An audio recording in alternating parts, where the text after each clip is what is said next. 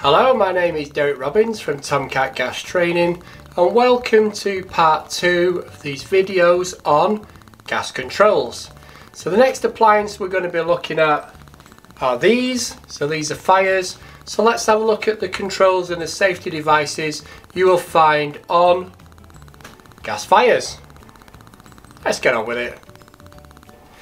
Now the main control or the main safety device you're going to find on a modern gas fire is this here.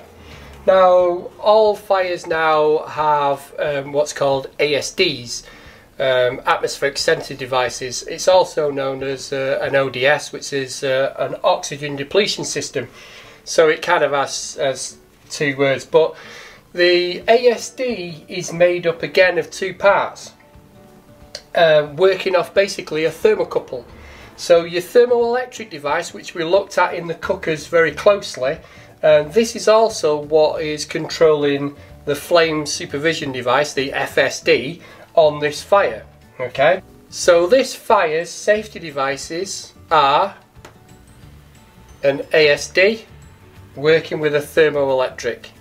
Okay, so it's FSD, its flame supervision device is an ASD working with a thermoelectric. Finally got there. Okay, so how does it work? So it works like a standard thermoelectric again. So if I light it, so I'm going to press the knob down. So because I'm pressing the knob down here, you can see I'm pressing it down, I'm overriding the thermoelectric device. This is the thermoelectric device here, which is connected to the thermocouple, and the thermocouple is here. So this is the ignition. This is the thermocouple, and then we'll look at this part more closely. This is your ASD. So as I press down the thermoelectric, I'm overriding the safety device. It now turns on to pilot. You now hear the ignition. So it'll click twice because it gives you 2 attempts. We're now going to hold it down for 10 seconds. So the thermoelectric device, or the thermocouple, creates that 12 to 30 millivolts DC, which then holds open the thermoelectric device, which will then allow the gas to these 2 burners. Okay, so I can now spin the knob and all 4 radiants will now heat. So this is what we call a duplex burner. So these 2 burners here.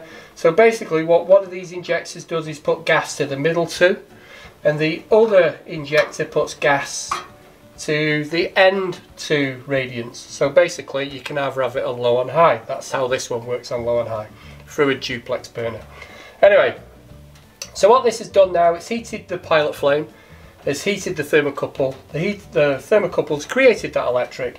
We've then pressed down the thermoelectric. It's now keeping the thermoelectric magnet on. So it's allowing the gas through to the burner. We've now turned the knob, which has now allowed the gas to come through. Okay, so if I blow this this pilot light out, the thermoelectric again, well, the thermocouple will cool down, cease making the electric, and the thermoelectric device will knock out, as it did on the hobs. But on this one, even though we now say everyone's 60 seconds, in the manufacturer's instructions for this one, it's 180 seconds. So let's do that test first. Let's blow out the pilot flame. Let's put it on to pilot, otherwise it'll just keep relighting. So I've just got it on pilot now. I'm now going to blow it out and we'll time how long it takes for it to knock out. Are we ready?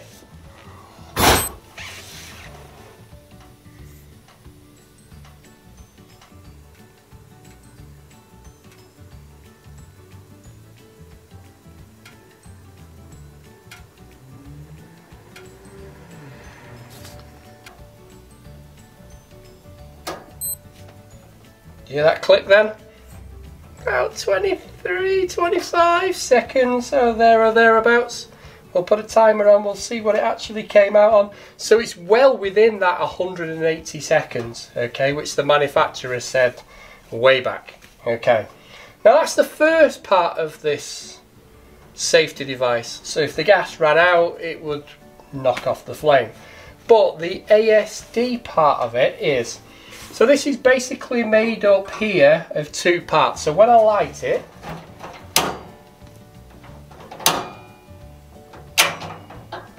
Okay, now you can see it's actually burning in two directions.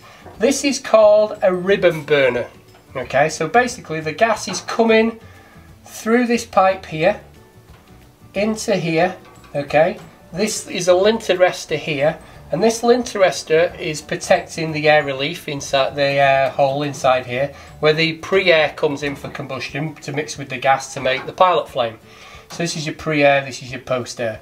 So it's now bending and in towards the burner, but it's also burning horizontally into the tip of the thermoelectric. So the top 7 mil or so in there, okay? So it's probably less than that. Now then, if I drop down the lint arrestor, there is a hole where the air comes in. If I block that hole off, you can see we've now got incomplete combustion, and the flame has actually lifted off the thermocouple. So what can happen in this situation now is the thermocouple will cool down.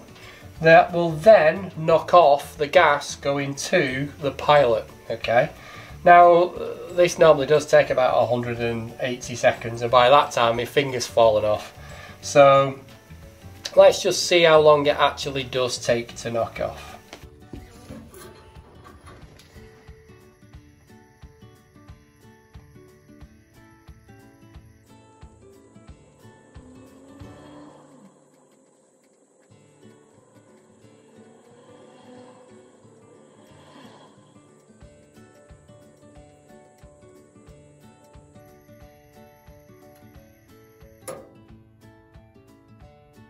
That is how you test the ASD, okay, through the lint arrestor. So that's basically the safety devices we have on this fire. Now let's check the safety devices for this inset live fuel effect fire. Let's see what the differences are between this fire and the radiant fire we just looked at. Now again, you can see this type of fire has another ribbon burner. So this has an ASD. So if it has this ribbon burner here, like we saw on the radiant fire, then it will have an ASD. Without that ribbon burner, it can't have an ASD. Okay, so again, you can see it's going into the thermocouple. Okie dokie. So this time, the knob here, that's off. When we press it here in, we need to press it in again.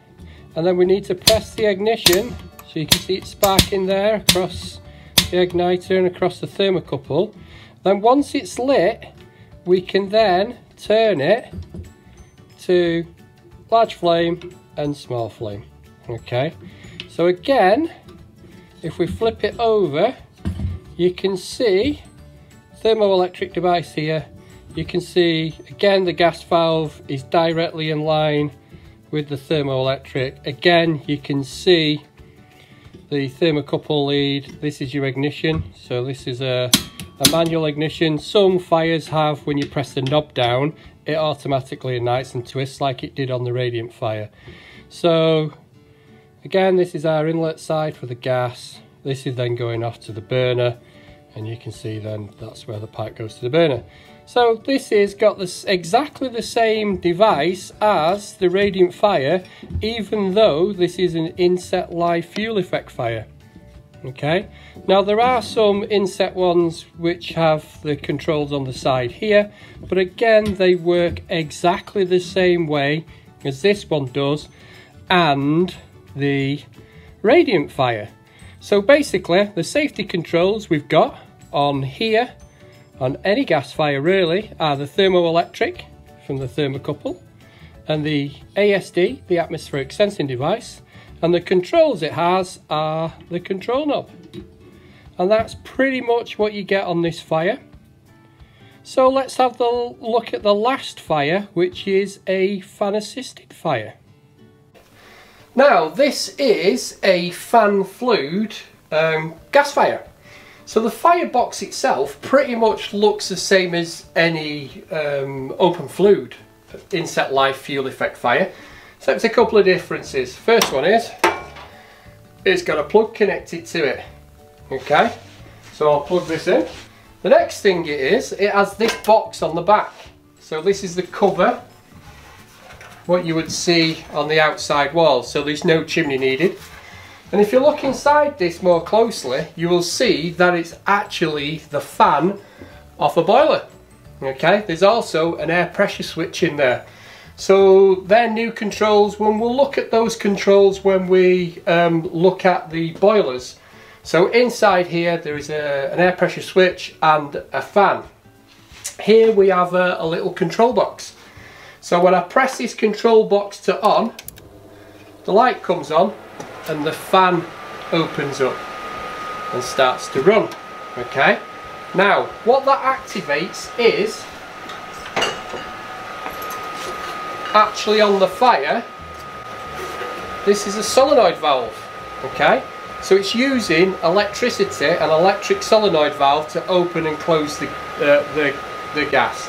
Now the reason why it has an air pressure switch in there is because it's fan flue, and the fire and the flue are connected with this pipe. So without the air pressure switch, the actual fire wouldn't know the fan's running. So the air pressure switch is the safety device. Okay, so that's telling the little PCB inside this control box here that the fan is running, and because the fan is running, the fire can then go into its sequence of operation. The fire itself lights just like a normal live inset fuel effect fire, and it has an ASD, a thermoelectric device built into it, but it just has this solenoid valve to open and close the gas if the fan is not on. So you need to turn the fan on first, then you can light the pilot light, then you can turn it on, and if anything happens with the fan, operates that solenoid valve and turns off the gas supply. Let's have a look at this solenoid valve more closely. So this is a solenoid valve. So basically a solenoid valve is an electrically operated on-off valve. So an electric current passes through a coil, so this is where the electric current comes through here, and this is the coil here. It produces a magnetic field and an armature which has a valve attached in place inside this coil.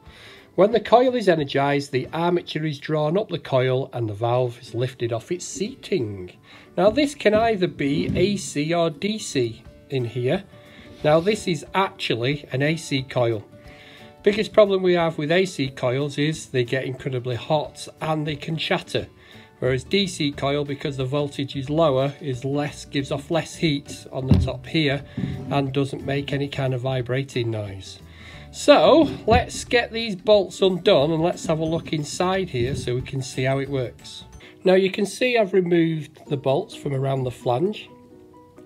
So if we take the coil off the top, you can see this part here is the armature. Now what happens is the armature gets sucked up by the electric. Okay, now on a lot of these, the spring, there's a spring here. Okay, so most solenoid valves have a spring, so when it does get sucked up, it puts pressure on it, and then as the electric is broken, the spring then returns it back. So it gets sucked up and it's pushing against the spring, the power is caught, then the spring then pushes it back into place. But this one's slightly different, because what the spring is, so if I can get this attached back to where it goes, so that goes there. On this one, the spring is at this end. Okay, so it gets sucked up like that and helps to pull the diaphragm up. Okay, so this diaphragm gets pulled up by the spring, okay, being held together. The gas then comes in through here and has to go down here to be able to come out of this pit here where it says out. So you can see this is the seats here, which seats on this. This is raised, I don't know if you can see that, but it's actually a raised face there. So that washer, this rubber washer, is sitting inside here. So when you turn the power on, it pulls up, and if you look here, I don't know whether you can see, there's a hole all the way through it. So that does differential in the pressure. So as this pulls up, there is a another rubber washer there. So the spring stays attached, pulls it up, opens the valve there, which helps differential the pressure, then the gas can go down. So this is how this solenoid valve works. Now this solenoid valve we use here on our emergency stop buttons, but the ones you would probably find in a boiler would have a spring in the end here, which when it gets sucked up, okay, the power gets energized. When the power is de-energized, the spring overcomes and pushes it back. This is what we call a normally closed valve, and there are also normally open ones. Okay, when you normally open the normally open ones, when you put the power onto the coil, it closes the valve rather than opening it. So that's a look inside this AC solenoid valve. Now that is the end of this video on controls on gas fires. Next video we're going to be looking at is controls on boilers, so look out for that one. But if you've liked this video, why don't you give us that thumbs up or leave a constructive comment down below. If you've not subscribed to our YouTube channel yet, then get subscribing, and don't forget to hit that notification bell because we release new videos every Wednesday. All I've got left to say is thanks for listening, thanks for watching, and tune in next Wednesday for the controls for gas boilers. Cheers guys.